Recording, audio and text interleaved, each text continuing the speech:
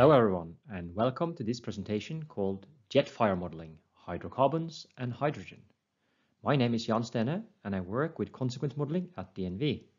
This work has been a collaboration with my DNV colleagues David Worthington, Youngfu Xu and Adioki, as well as Derek Miller at Air Products. The outline of my presentation looks like this. First, we will give a bit of background for this work before introducing the jet fire model for hydrogen and syngas as developed by Derek Miller. We'll look at some of the details of this model, look at some of the extensions made to the model by DNV, and we will compare model predictions with experimental data. We will also see how this new Miller model for jet fires compares to other established models. And we will finish off with some conclusions and a summary. Now, the context and motivation for this work is that while we have many semi-empirical jet fire models that are widely used in the industry, they are typically based on hydrocarbon data. That means that practitioners have been asking themselves whether these models are suitable to predict radiation for jet fires from low luminosity flames like hydrogen.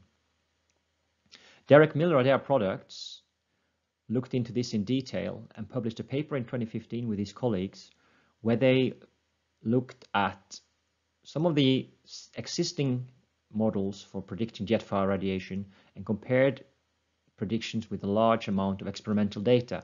And their conclusion was that, by and large, these existing models were not fit for purpose for low luminosity flames.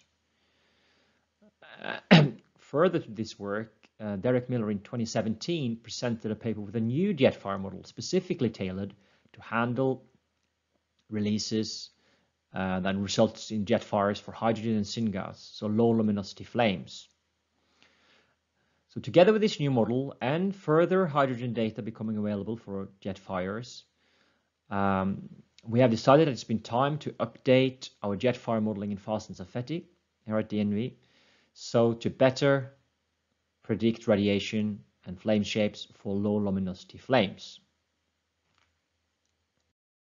One of the things that makes it difficult to model jet fires is that jet fires can come in many different ways. So we have a range of jet fires, and the characteristics will vary depending on things like the fuel composition, the fluid phase, the release direction, wind conditions. It may be a controlled release that causes a jet flare, or it could be an accidental release. And of course, the release could happen in an unconfined or within a confined area. So a range of different jet fire scenarios are possible and should be considered when assessing the hazards from such fires. To model jet fires, there are different categories of models that can be used.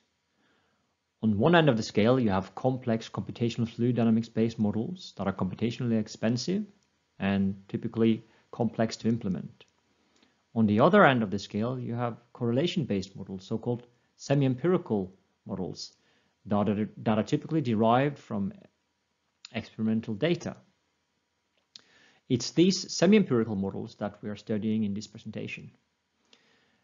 One of those models is referred to as the cone model because the jet fire flame is represented by a truncated cone, as can be seen in this figure.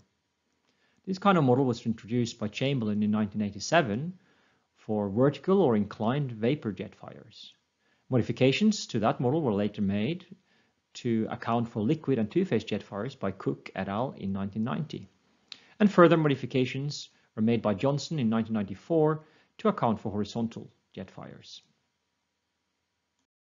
Now, because the existing jet fire models based on hydrocarbon data was found not to be satisfactory to predict jet fire radiation from low luminosity flames like hydrogen and syngas, Derek Miller presented a new jet fire model for these type of jet fires. We'll hereafter refer to this model as the Miller model.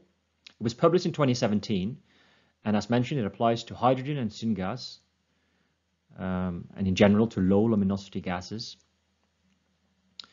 The model is applicable to vapor jet fires, and it allows for horizontal, inclined, and vertical releases. The model is based on the Chamberlain and Johnson models, but has been extended in various ways, which we will come back to. And it was derived by looking at a large amount of experimental data for hydrogen and hydrogen mixture releases. Now we'll talk a little bit more about the new Miller model. And first we will look at the flame shape. Now here we see a picture of a horizontal jet fire. This is actually from an Air Products DNV experiment carried out in 2009. It's a large horizontal hydrogen jet fire with a flame length of almost 50 meters. And the Miller model actually assumes that you have the flame represented by two line segments. So this is a line model, not the surface model. Okay. Now the key thing here is that the flame shape is represented by the two segments, where the first one is what we call momentum dominated part of the jet flame. So that's from the release point and to a certain distance where there's a very high momentum, and that is what dominates the direction of the flame. Now the second line segment, you can see here in green, is actually what we call the buoyancy or the wind dominated part of the flame. And so here we can see, due to buoyancy, the hydrogen jet flame actually lifts upwards, and so you have a certain angle here, and hence the jet fire here is represented by the Miller model as two line segments at an angle. One is the momentum dominated segment and the other is the buoyancy wind dominated segment.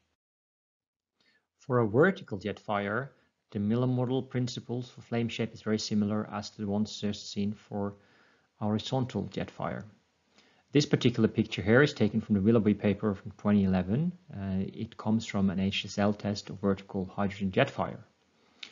So the Miller model will again have a momentum dominated part of the flame, which is the vertical part you can see indicated by the blue arrow here.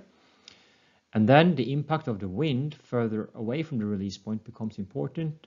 So the flame tilts and we have this buoyancy wind dominated part of the flame shape. Next we move on to talk about how the Miller model predicts the radiation from the jet flame. The Miller model is what we call a multi-point source model, and if you look at the figure here, you can see that you have a set of evenly distributed points along the center line of the flame, each of these points emitting radiation. Each point don't emit the same amount of radiation.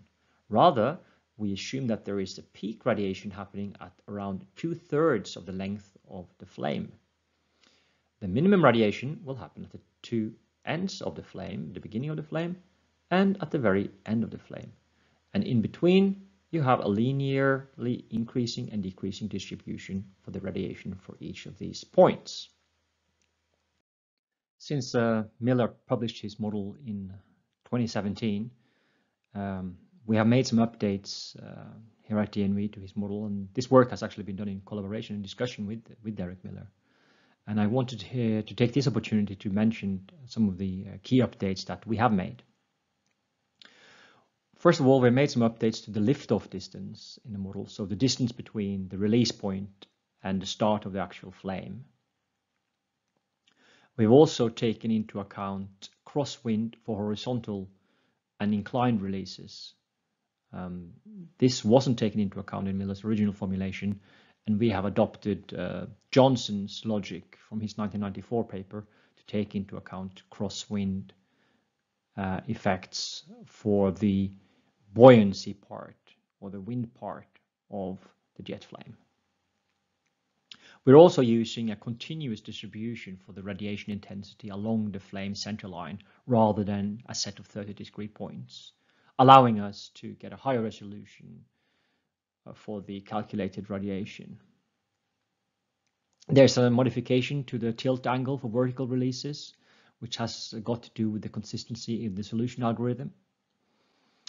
And we've also introduced planar observer. The original formulation in the 2017 paper by Miller looks only at point observers, but sometimes it makes sense to look at a planar observer which calculates radiation coming onto a plane if you have, for example, a wall with a fixed orientation surface in space. In summary, though, most of these extensions have only caused minor result differences for most cases compared to Miller's original 2017 formulation, which we will see shortly. We have now come to the part of the presentation where we will compare predictions by the Miller model in terms of radiation with experimentally observed radiation levels for jet fires. We have here included a set of 10 experiments as listed in the tables below. There is a variation in the fuel used for these jet fires: hydrogen, syngas, natural gas, and hydrogen-natural gas mixtures. There's also a variation in the scale of these jet fires, ranging from really small-scale jet fires to large jet flames. We also have included experiments here that have vertical releases as well as horizontal releases. Here we see a comparison of the Miller model as presented in the 2017 paper with the updated Miller model present in Phast and Safeti. The dark blue squares is the updated Miller model, and the yellow circles is the original Miller model. We compare results here against experimental data for a wide range of experiments that has included hydrogen, hydrogen-nitrogen mixtures, hydrogen-CO2 mixtures, and there's vertical releases and horizontal releases. Hydrocarbons are excluded here because that's outside the scope of the Miller model. Any points that lay exactly on this line 1.0 means that the model predictions matches the experiment exactly. Any points below 1.0 means that the model underpredicts the radiation, and points above 1.0 means that the model overpredicts the radiation level. Comparing the yellow circles and the dark blue squares, we can see that overall there's very little difference in the model predictions between the original and updated Miller model. However, there seems to be slightly better agreement with the updated Miller model, and in particular, it is less under predictions in the updated model. So the NV Miller version is slightly more conservative. In this plot, we're comparing the performance of the updated Miller model with the Johnson model for horizontal jet fires. We're here considering low luminosity jet fires, so it's hydrogen, hydrogen-nitrogen mixture, and hydrogen-CO2 mixtures. If we first look at the yellow circles, which are the predictions from the Johnson model versus the experimental data, we here see that there is a significant and consistent underprediction by the Johnson model in radiation levels throughout the range of radiations seen. So that's obviously a concern, because in your hazard assessment you don't want to underestimate the radiation. Now, with the updated Miller model, however, we see much better performance, and we see that the predicted radiation is close to the experimental data, sometimes slight overpredictions, sometimes slight underpredictions, but generally we see that throughout the range of validation values, it's a good fit with what was measured experimentally.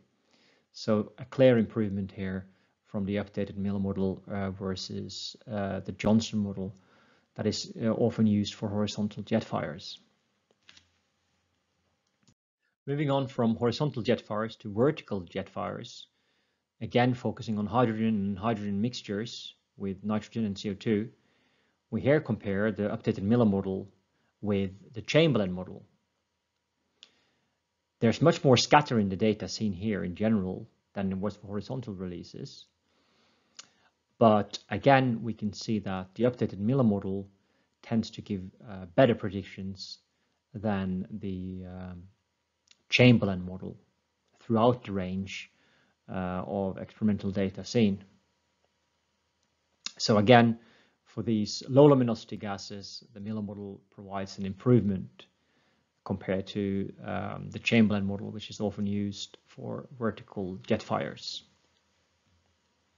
In the previous plots, we have seen how the Miller model predicts radiation compared to experiments for jet fires for low luminosity flames. Now we're looking at the Miller model predictions for hydrocarbon jet fires. So that's outside the scope of the Miller model, but nevertheless, we wanted to assess its performance for those kinds of jet fires. We compare the Miller predictions with predictions from the cone models of Johnson and Chamberlain. So the cone model predictions are seen by looking at the yellow circles, while the dark blue squares is predictions by the Miller model. In general, we can see that it's quite a bit of scattering data, with the cone model having some outliers for low values of radiation here, and also some over predictions can be seen for the Miller model here. Overall, the performance is adequate by both the cone models and the Miller models, perhaps with slightly better match by the cone model. Now, this is not surprising given the fact that the Miller model was not developed for hydrocarbon jet fire flames. Having compared model predictions with experimental data, we are now in a position to make some recommendations for the choice of jet fire model when you're choosing between the cone models of Chamberlain, Cook, and Johnson, and the new Miller model. For vapor jet fires, the recommendation is to use the Miller model when you're dealing with low luminosity gases. In other cases, we suggest using the Johnson model for horizontal releases. Otherwise, use the Chamberlain model. For two-phase and liquid jet fires, the recommendation is to always use the Cook model. We're coming towards the end of the presentation today, and I just wanted to mention some limitations and further work. Now, these semi-empirical models are created on the basis of experimental data, so they are fitted to the data. So there's always the limitation here that when we get outside of the range of the data used to develop the model, there is bigger uncertainty on how the model will perform. For the vertical jet fires, we've seen quite a lot of scatter in the data when you compare model predictions with experiments, which we would like to have a better understanding of and see if any improvements are possible in that regard. We're also investigating the importance of the liftoff distance for these low luminosity jet fires, and we're looking at the radiation intensity distribution along the flame center line to see whether any improvements can be made there. Now, we're also interested in extending this investigation beyond just vapor jet fires, in particular looking at two-phase hydrogen jet fires is of interest. Allow me to recap the main points from this presentation. We have presented a new Miller jet fire model, which is applicable to low luminosity gases. We've seen that in the Miller model, the flame shape is presented as two line segments, one momentum segment close to the release point and one buoyancy wind segment further away from the release point. The radiation in the Miller model is calculated on the basis of a multi-point source model. We've compared the model prediction from the Miller model and other cone models with their experimental data, and the main takeaway is that the recommendation is to use the new Miller model for low luminosity gases like hydrogen and syngas.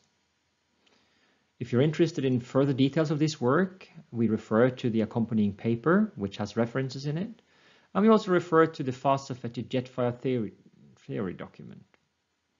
The new Miller model will be part of the upcoming Phast Safeti release, version 8.6, that is scheduled for later this year.